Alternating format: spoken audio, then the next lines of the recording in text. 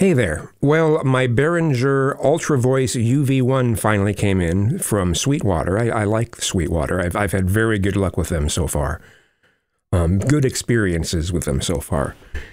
But yeah, you're listening to this mic preamp, and it's fantastic. I actually am going to have to tone it down just a little bit. Some of the settings, I'm going to have to turn down the compression just a little bit because I think it might be just a little too heavy. I don't know. But it's really surprised me.